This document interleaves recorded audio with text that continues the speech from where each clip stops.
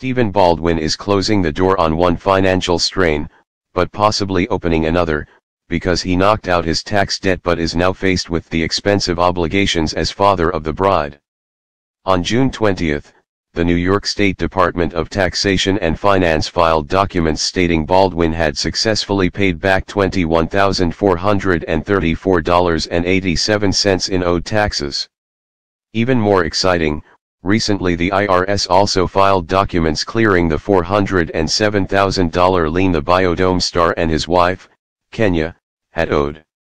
All in all, Baldwin has wiped out $429,185.62 in tax debt.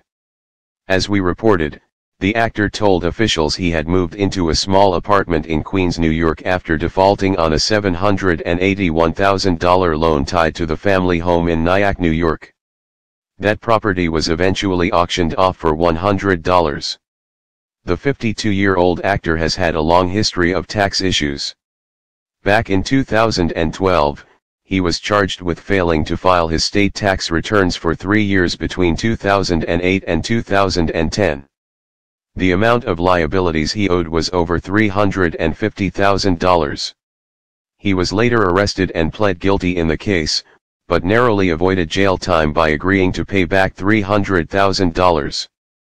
Justin Bieber and Hailey have been spending time with Stephen and the Baldwin family while the two plan their upcoming nuptials.